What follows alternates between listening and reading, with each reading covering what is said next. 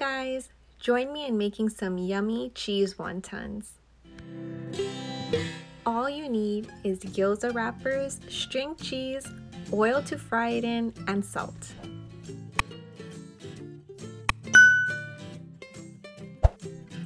Unwrap your string cheese. I used 1 string cheese for 2 wontons.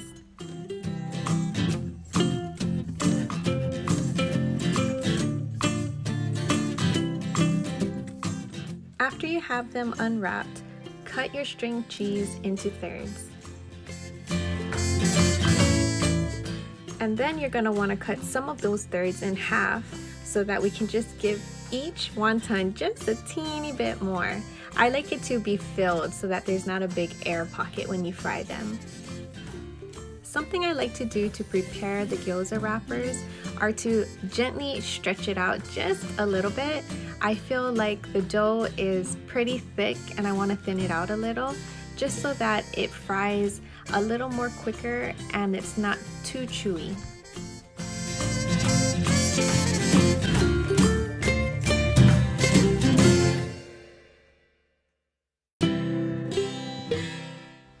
Now time to assemble.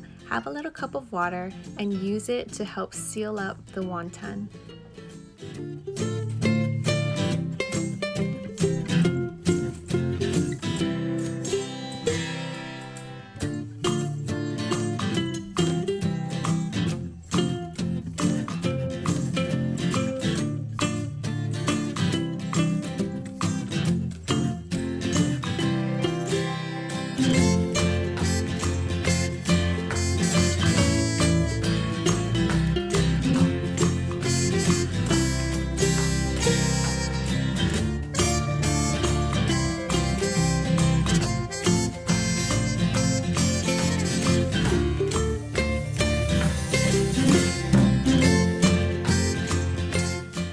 How easy was that?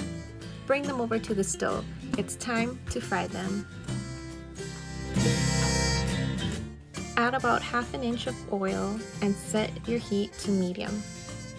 Also, don't forget to set up a cooling rack. Once your oil is ready, gently add your cheese wontons.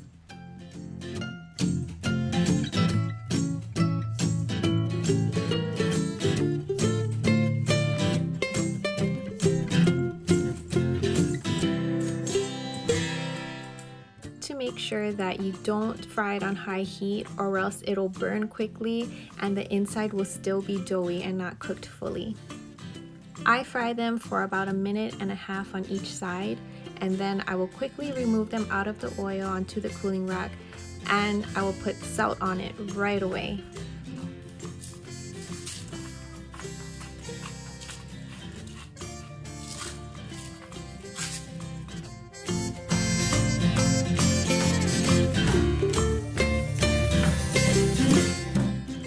I decided to make a bigger batch because my kids love these things. They ask me to make cheese wonton all the time.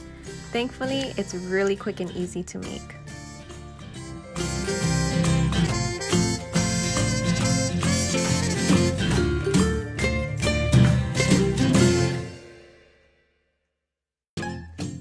This is something you definitely want to eat while it's still warm, so you can get that really nice cheese pool.